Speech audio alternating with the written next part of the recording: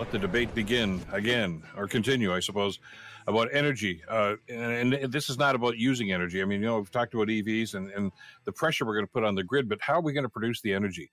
Earlier in the program, we talked about wind power, the interesting piece from John Michael McGrath on TVO.org about maybe offshore wind power, something that the federal government might want to look at. But even John Michael told us that he says it can't be your only source. There's got to be a blend here and a hybrid. Yet, in Ottawa, there are still members of parliament of all political stripes that are very upset with the federal government's plan to move ahead with more nuclear energy. As a matter of fact, expansion of some of these in various forms. I want to get to our next guest's opinion on what's going on here and why the sudden pushback on this, which seems to be rather significant up on Parliament Hill. He is Dr. Chris Keefer. Dr. Keefer is president of the Canadians for Nuclear Energy. Chris, a pleasure to have you back on the program. Thanks for the time today. It's wonderful to be here, Bill.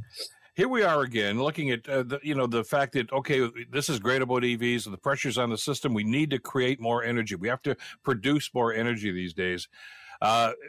This is not as controversial, I think, as some people want to say. We've been using, as you've expressed to us before, nuclear energy for a long, long time now. As a matter of fact, 60%, I think, of the power generated in Ontario is from nuclear, isn't it? Yeah, you're absolutely right. And that's what has equipped us with our ultra-low carbon grid. Ottawa, the federal government, is experiencing a seismic shift towards the support of nuclear. They've been at best lukewarm or even anti-nuclear. If you think about our environment minister, former Greenpeace activist, Stephen Guilbeault. But we're absolutely seeing a seismic shift. We have attracted a German company to Ontario. That's the huge Volkswagen battery plant. Because of our ultra-low carbon grid, which is interesting. We've attracted a German company here because of our low carbon grid. Germany just shut down its last nuclear reactors and has a grid that is 10 times dirtier than Ontario, despite over $400 billion spent on a wind and solar-based energy transition. So, it's an extraordinary accomplishment that Ontario has achieved. It's making us a very attractive investment environment for companies interested in lowering their carbon emissions. But of course, we have a lot of nuclear. We're going to need more to support this kind of manufacturing coming back to Ontario. I saw a quote here from one of the members who's opposed to this, by the way. She's Susan O'Donnell, who's a member of the Coalition for Responsible Energy Development in New Brunswick. She says the Prime Minister and his cabinet are getting bad advice about nuclear energy. I would suggest that maybe it's quite the opposite, that maybe they've finally had this epiphany that we can't do what you want to do with Volkswagen plants and other things, Mr. Prime Minister, with the current grid that we have and the current suppliers. We need to enhance what we've got and add others to this. I don't think anybody's saying don't do any more wind, don't do any of that stuff. That could be pursued. But you can't put all your eggs in one basket, can you? Well, listen, in Ontario, I'm one of those people saying we shouldn't be doing any more wind. We shouldn't be doing any more solar. And that might sound extreme, but let me remind your listeners, we will have spent $60 billion on mostly subsidizing private developers to build the wind and solar we've done so far. It's very unreliable. When we need the electricity the most in our summer heat waves, wind is performing at 6% of its capacity factor. You can build all the wind in the world. You will not be able to meet Ontario's peak demand season in summer. Factories will have to shut down, etc. We've made those investments. They've been poor investments. We shouldn't make further investments there. Energy reality is coming back into politics. And that's meaning that we're reconsidering things like nuclear. In the words of the Prime Minister, a return to nuclear. We're very, very, very serious about that.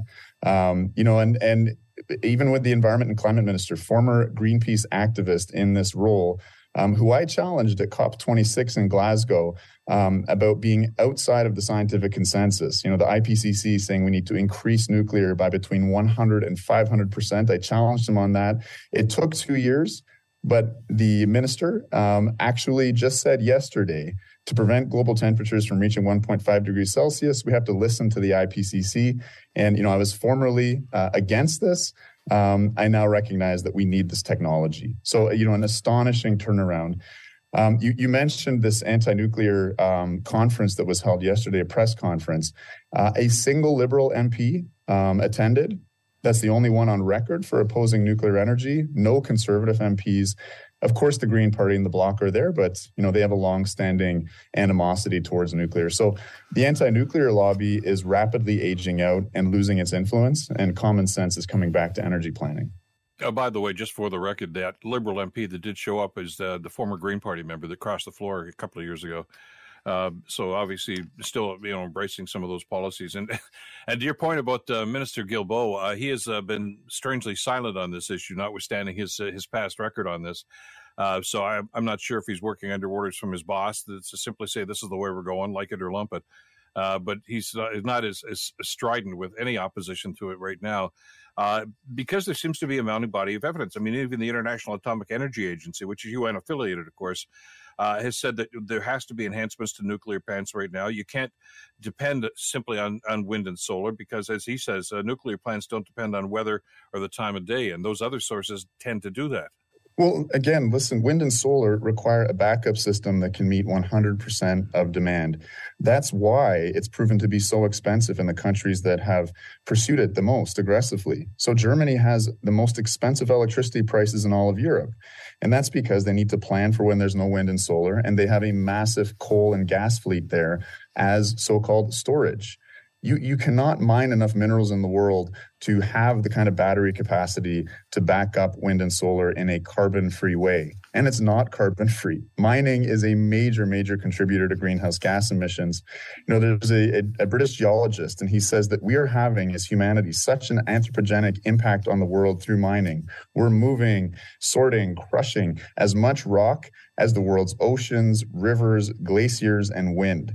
And, a renewables-based transition requires as much as a 6 times increase in mining relative to nuclear. E equals mc squared, Einstein's famous equation. Yeah. There's an incredible amount of energy inside the atom. It means we need to do much less mining. It means a land footprint hundreds of times smaller. It means a mining footprint 6 to 10 times smaller than alternative technologies. Nuclear is the environmentally friendly technology. Well, it seems the federal government is starting to understand that. And, of course, the provincial government, who was ready to mothball some of these plants, is now reconsidering that. But I got to figure we pretty much know which way they're going to go on that. Always great to get your perspective on this, Chris. Thank you so much for the time today. Thanks for having me back. It's a pleasure. Take care. Dr. Chris Keefer, president of Canadians for Nuclear Energy.